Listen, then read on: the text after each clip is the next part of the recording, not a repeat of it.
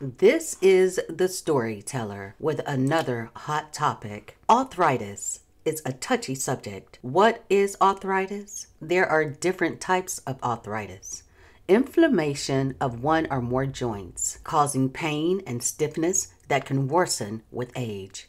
Different types of arthritis exist, each with different causes, including wear and tear, infections, and underlying diseases. Symptoms include pain, swelling, reduced range of motion, and stiffness. Medications, physical therapy, or sometimes surgery helps reduce symptoms and improve quality of life. Arthritis is the swelling and tenderness of one or more of your joints. The main symptoms of arthritis are joint pain and stiffness, which typically worsen with age. The most common types of arthritis are osteoarthritis and rheumatoid arthritis, along with psoriatic arthritis. Psoriatic arthritis affects the skin and the joints. What can we do outside of take care of ourselves? What we eat, what we consume matters and can cause even more inflammations.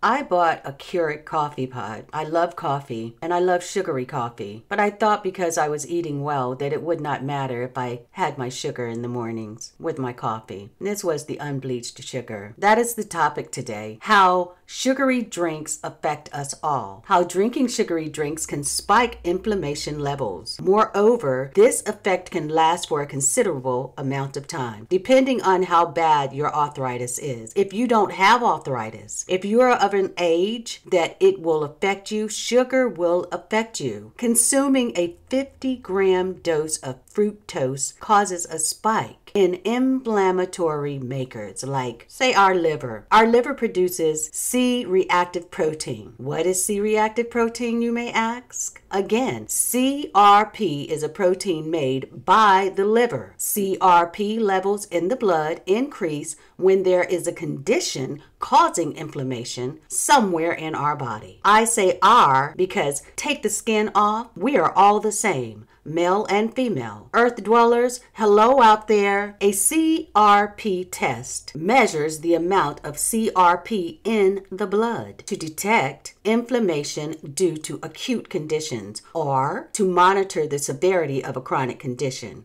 Back to the topic. How sugary drinks affect us all. CRP, after inducing, say, 50 grams, because that what we do consume, this delightful beast, we measure it or buy it already measured for us. I have decided to steer clear. Starting today, May 2nd, 2021. Today is May 7th, 2021. I have to tell you, from the 2nd to the 7th, there is a difference. The stiffness is gone, the pain is gone, and I sleep better at night. This sweet, sugary substance that we have to have. Oh no, can this be an addiction? Can we be addicted to sugar, pops, candies, cookies, sweet things? Of course we can. It's like sodium, it's like salt. We want something salty, then we want something sweet. We want something sweet, and then we want something salty. The design is to attack our health and keep us down in it. And it's in everything that we induce. We must be careful with her. She means us no good thing. This white lily of the field. We have to steer clear. I have done the research and I have done the test on my own body. My conclusion is just and it's sound. This is what happened with me in my testing on myself to conclude whether or not my sweet friend was giving me troubles. And it was. I am passing the information on to you. 61st birthday coming soon, and I am beginning to feel things within this body that alerts me right away when I have defiled it in a way that is unpleasing. For me, again, sugar and high fructose, 50 grams after 30 minutes. CRP levels are unstable, not only in me, but in everybody. Furthermore, CRP remains high for over 2 to 8 hours. That's for just 50 grams. Did you know? For me, I love coffee, like I said, sweet, dark roast. A couple of months ago, I was blessed with the Keurig 400 Platinum Deep Reservoir Coffee Cafe. Ooh la la. I am noticing the joint stiffness and joint pain that I never had until I started consuming the sugar. The coffee, now I drink my coffee. I still like it. I drink it black, but the sugar had to go, and that was the culprit. I am on a sweetener hunt though, discovering different type of sweeteners, sugar in the raw, the pure cane sugar is a lot less, say 6 grams versus 20 grams for a teaspoon. And the stevia, I've tried them all, but there's nothing to compare to our sweet lover, white sugar. That white of a sensation that will ruin our body in a matter of days if we are not careful. Facing the reality that this was the culprit was hard for me. I needed proof. Like we often do, we need proof. I watched this thing like a cheating lover. I blamed everything but my sweet white lover that brought me pleasures unknown to my palate. I searched myself to determine if my lover was a culprit. I can say I do eat healthy, and because I do eat healthy, my ways to incline myself once again placed me off balance. All or nothing is this lifestyle change. I wanted my affair to continue. I eat healthy, I told myself, so I make room to indulge myself with small pleasures, I told myself. I found the reports to be true. My sweetness is a culprit. Consuming too much processed sugar causes the body to release pro-inflammatory proteins called cytokines. What did you just say to me? You may be thinking, what is a cytokine? A number of substances such as interferon, interleukin, and growth factors, which are secreted by certain cells of our immune system and have an effect on our other cells. Cytokine levels are already high when we are developing or have developed inflammatory arthritis. That chronic inflammation is what causes pain, swelling, and stiffness in our joints. You may be asking, are you a doctor? Are you a caregiver? And I will answer that question right after this advertisement. Welcome back. In answer to your question, am I a doctor? Am I a caregiver? No, I am not a doctor. No, I am not an expert. I am someone that consumed sugar and it gave me problems. So, yes, sugar is delicious. However, if C-reactive protein is a substance that our liver makes in response to inflammation, medical news today proof that the C-reactive protein test measures the amount of this protein in the blood. The test can help to diagnose acute and chronic conditions that causes inflammation, and by then it's too late. We must go under a professional's care and instruction and advice. And we know way before we get to the doctor. We know because of the joint pain, stiffness, and alerting signs that we ignore, not even being able to move or walk about. It's a serious condition that we label as arthritis, and it's a simple change of our eating habits that can rescue us from author and all its sisters and brothers. What we induce matters. Our autoimmune conditions, including rheumatoid arthritis,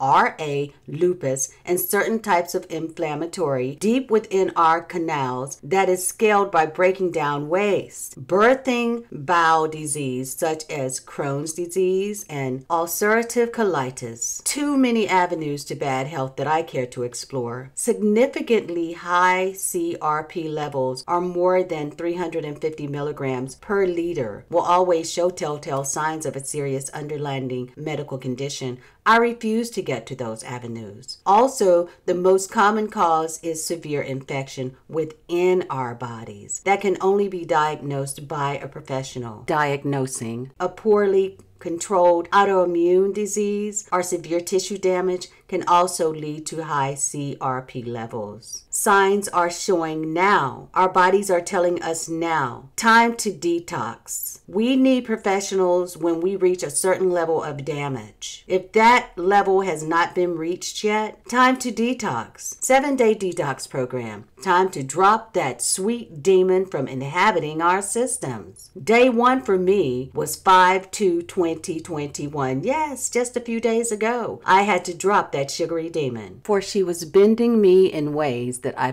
could not possibly perform. Pick up your copy of 7-Day Detox by Regina Sanford, available on Amazon, on my website, Refuge1, herbalteacupandmore.org, or simply type it into your browser. 7-Day Detox Program by Regina Sanford. And fill out your goal chart. Walk away with me. I will walk away completely from this loved by many and hold favor with all in some fashion or another. Our beautiful white lily of the valley, sugar, added sugars. And sugar isn't the only culprit. There are many culprits. Processed and red meats, gluten, highly processed foods, alcohol, certain vegetable oils, foods high in AGE, acronym for Advanced End Products. That's AGES, AGES. What are AGES, Regina, you may ask?